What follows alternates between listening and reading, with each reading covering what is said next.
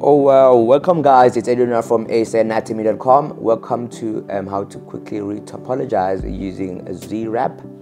As you can see, I have my scan and my base mesh, which we got from Ziva Dynamics. This is how we used to get approved for our, I believe it's ZTR scanner, facial, whatsoever. That we shared on our website. I'll probably put a link on the description or a card on top over there. Just applying my texture, so they also give us some points where we can put those marks, so they give us this texture. Then go back to ZWrap, launch ZWrap, and then make sure you have sync views taken. I'm just gonna fast forward this thing. It's gonna take forever.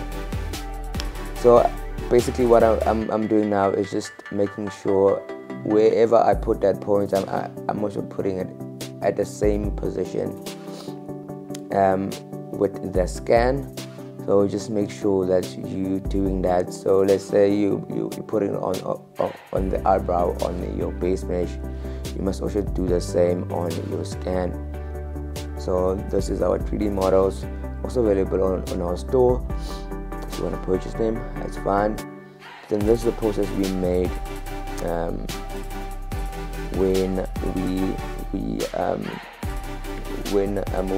got an email from Ziva Dynamics to try our models, the ZTR trainer, face trainer.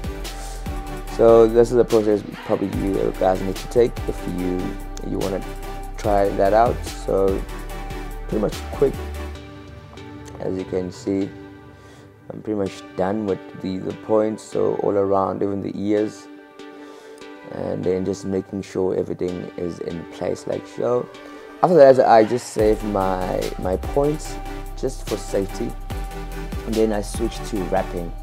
And then once you're done there, just let ZWrap do the magic. As you see, it's aligning the base mesh with the scan.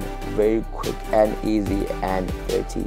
So this was a very quick one. Thank you guys for your time. It's ZWrap from Zanatomy.com. Don't forget to like, share, and subscribe. See you guys on the next one.